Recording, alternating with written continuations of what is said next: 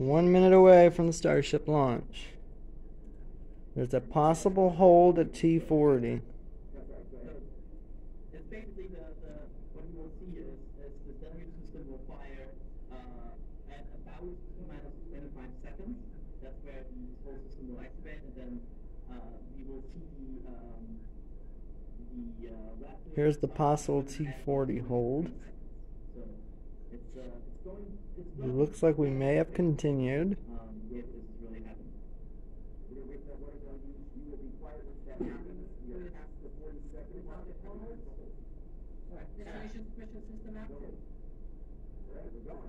We're going. All right, it's a go. 10, 9, 8, 5.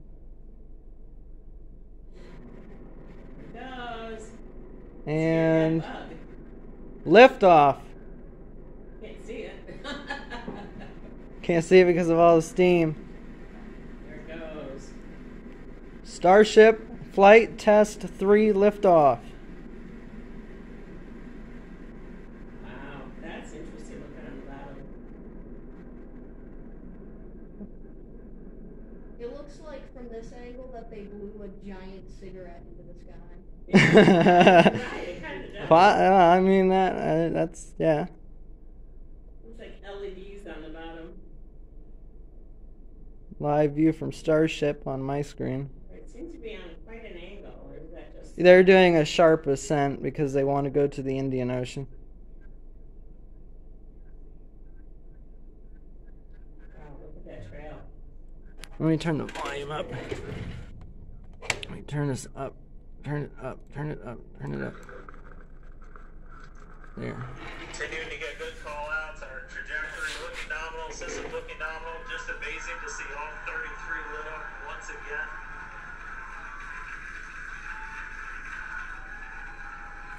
At this point, we've already passed through max Q, that maximum dynamic pressure. Yeah, that does look right. Supersonic, so we're now moving faster than the speed of sound. I've got the live feed from Starship on my screen. It just switched. Now it's up there. There's a little bit of a stream delay between both of these. Major milestone is going to be a hot staging maneuver. Again, we're going to be doing that in just about 90 seconds. To do that, we're going to shut down all but the I'm shaking so hard right now. Super heavy. That'll be our MECO, our most engines cut off. And then the clamps holding the two stages together are going to release. The flight to space should take about 6-7 minutes. Right after that, the sea level engines will be displayed or just kind of pointed out. I believe it's going to be about an hour before they actually land. Might be able to see those center right after. And so those 6 engines will push Starship off of the booster. It happens.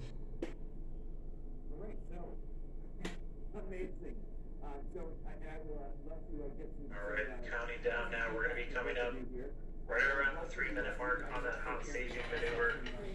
Again, we'll see the... Getting ready for hot stage. Start to shut down. You'll see all but 3 lights go out in the middle. And then we'll see... These are the best videos from Starship I think we've ever had. We'll start carrying the ship into space. The booster will start to do its flip and then move into the boost back burn, setting it up before eventual splashdown in the Gulf of Mexico. Stage separation. Hot stage. Successful hot stage. That's falling in the ocean next time. Yep. Just had a successful hot stage. Hot staging confirmed.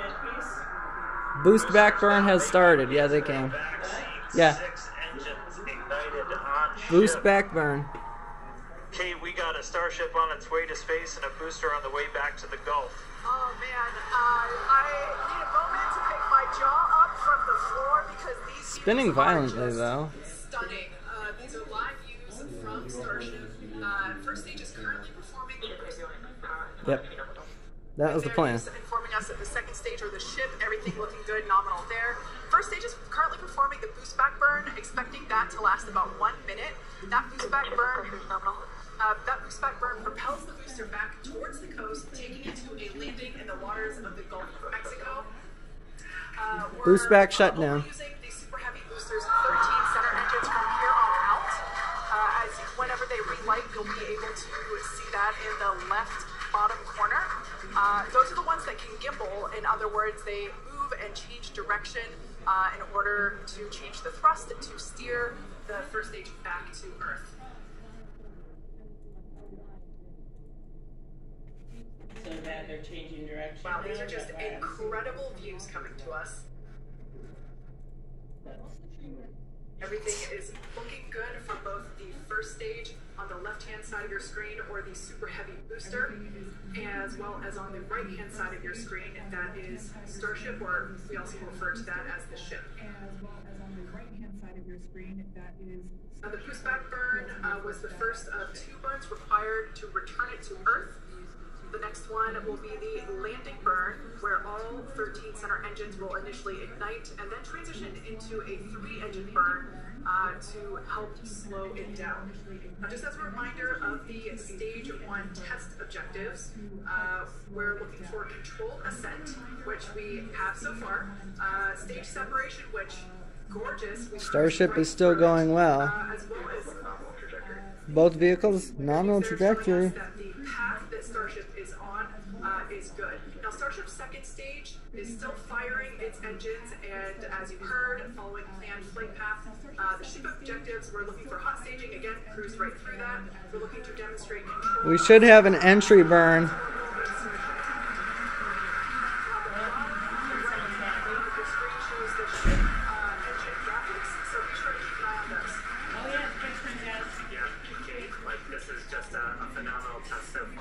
Super Heavy is performing beautifully today. It's on its return leg of the journey. Ship continuing to burn its 6 engines, those larger circles, the Raptor vacuum engines, the inner circles, the Raptor steerable engines. We're about 30 seconds away. Grid fins have just deployed. And they're working.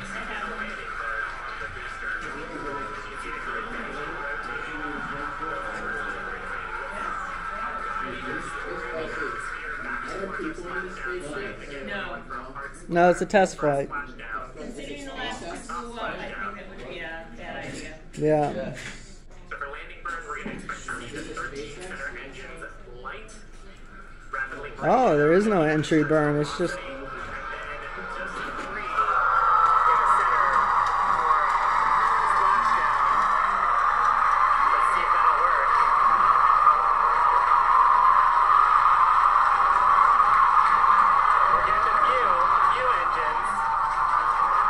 Alright, landing burn startup. And acquisition of signal.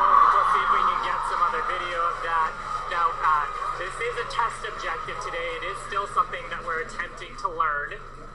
And to make it that far, to demonstrate the controlled re-entry up to that point, is pretty darn good.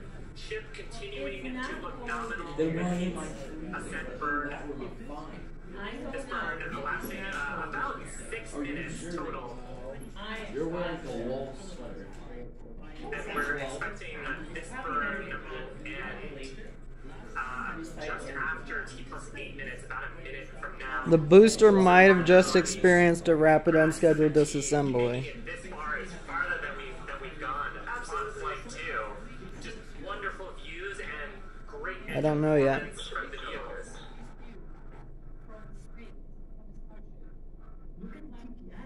So far we've hit controlled ascent. We're in the middle of that right now. We demonstrated the hot staging. Kate, as you said, cruised through that.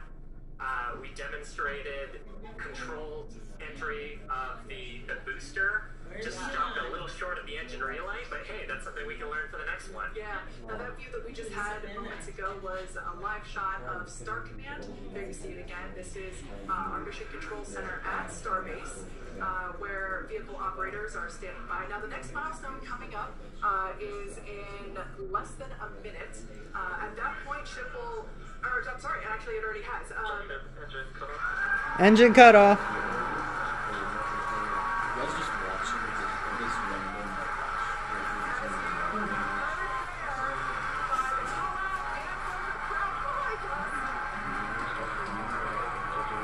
There's a nominal orbit.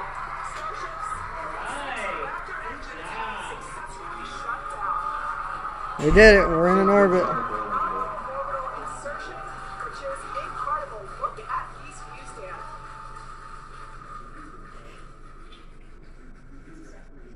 I'm just completely blown away right now.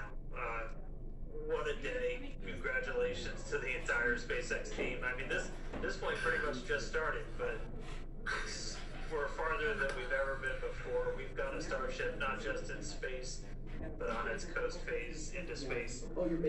Just to recap where we've come, it's only been 9.5 minutes. How has it only been 9.5 minutes? We lifted off right on time at 8:25 a.m. We didn't have to hold at our gate at all. We had 33 of 33 Raptor engines open up and light and get us through a nominal ascent. Another successful hot stage. All 6 engines on the ship propelling us into orbit. We did see what looked like a nominal boost back burn. And then we did make it all the way to the landing burn this time. We did light all the engines that we expected, and we did lose the booster. We'll have Okay, the booster blew up. Figure out exactly what happened, obviously. So we'll be on the lookout for Yeah, information about that. it blew up over the ocean. Wow, a ship in space. We've got So we still a have bunch of, some- as we said, ambitious objectives ahead of us. Yeah. Over the next Yeah, couple so of they'll minutes, be pretty much over collecting the next hour, information we'll from that booster that they've been streaming, We're now downstreaming, gonna take and they'll advantage of figure this out how to make it better next time. possible about some of the other systems, including that first ever Raptor relight in space. So it's just going to be incredible. So all of that still. The mission just started, but wow. Well, it should have ignited for the landing burn. It should have ignited for the landing burn. Oh, okay. Yeah, which it did. So they got that. Wonderful. Now, we are going to be coasting for the next about 30 minutes or so. We'll be back around the Well, when the SS first started, they had plenty of Starship ship continuing blow to up. coast, hit those ambitious test objectives, and then continue on to Reentry.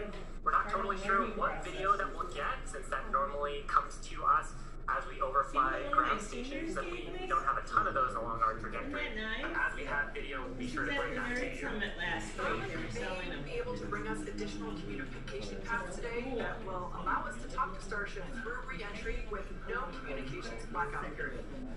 It's a possibility, but either way, we will be live for all of today's milestones. And of course, when we do have views, especially like the ones that we have now, which I just cannot get over, when we have views, we will be sure to bring those to you live. But no views or no views, we'll see you back here at T plus 40 minutes. And there we just heard call it that Pez door is opening, so that's great. First test. Yeah. One of our test objectives today is to open and close that Pez door. That's where we will deploy Starlink satellites from in the future. The cargo door is opening right now. Excuse me.